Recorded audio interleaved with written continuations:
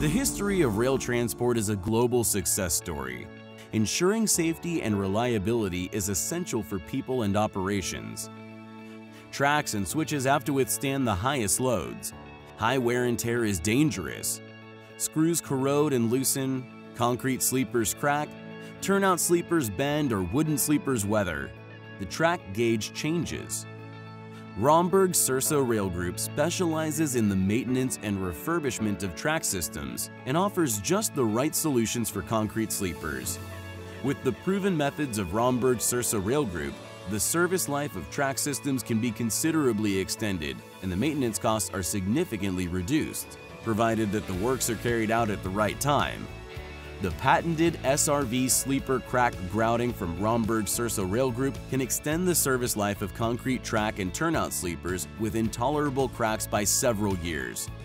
The cracks are permanently preserved by a slightly raised epoxy resin bridge, the long-term effectiveness of which has been confirmed in on-site and laboratory tests. Good experience has also been gained in the repair of mechanical damage to concrete sleepers after train derailments. First of all, the concrete sleepers in need of rehabilitation are marked, cleared of ballast, and dried with a propane torch. The special epoxy resin is prepared for application directly on site according to the manufacturer's specifications.